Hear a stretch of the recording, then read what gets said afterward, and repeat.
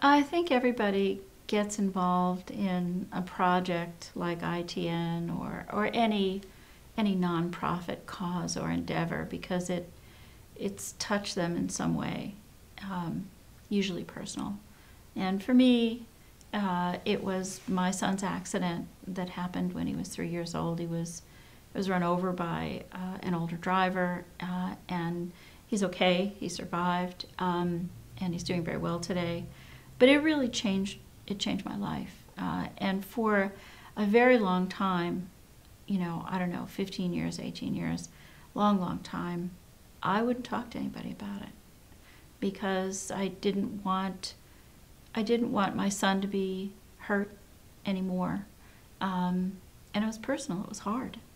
And then I realized that telling stories helps solve problems. So very cautiously, I asked my son's permission to talk about his accident.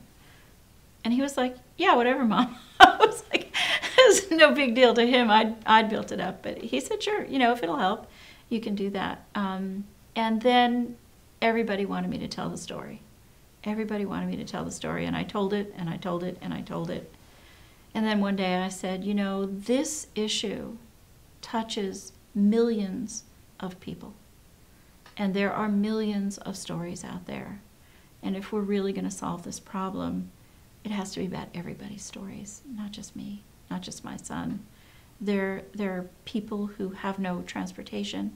There are people who have figured out how to solve transportation problems. There are people who've been terribly hurt. There are many people who've died.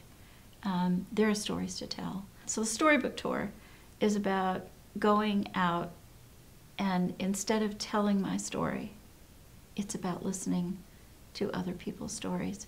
Because I think that people are not telling them. And I know they're there. I know they're affected. And I think if people will step forward and say how this has changed their life, that we will make a major step towards solving the problem. The other piece of solving the problem, I think, is people noticing that older people can't get around and getting in their cars and offering rides. And that's what the Share a Ride campaign is about. I think the answer to this national transportation problem is parked in driveways from coast to coast.